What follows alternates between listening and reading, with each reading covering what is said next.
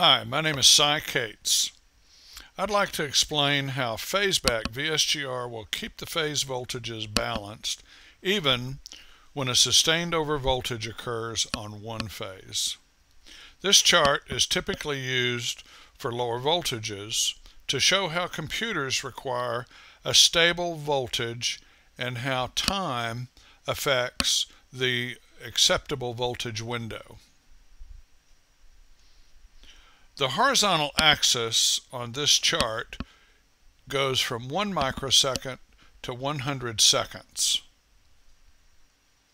The vertical axis goes from 0 volts percent volts to 500% volts. You can see that up to 100 microseconds, the window is quite wide. When you get to 1 millisecond and 10 milliseconds, the window narrows substantially. The end of the arrow, which represents our test, is 390 milliseconds. Then you see 1 second, and on to 100 seconds, the window narrows even more. On the vertical axis, 480 volts represents 100%, and at the top of the chart is 500%. 6,000 volts is 1,250%, so it's way off of this page.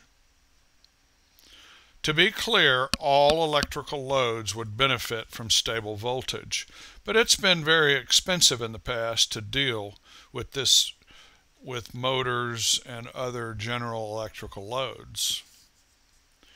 During the arc flash test, 6,000 volts was applied to one phase of a 480 volt system.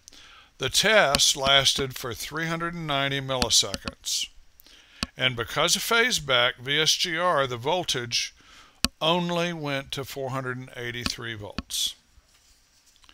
You can see the window of time that would be the effective range of MOV-based devices, TVSS and SPDs. They are designed for 8 to 20 microseconds.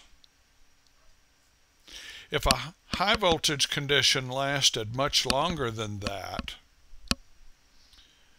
the MOVs would fail, and sometimes they're going to fail catastrophically. Phaseback VSGR handled 6,000 volts for 390 milliseconds and stayed well within this acceptable voltage envelope.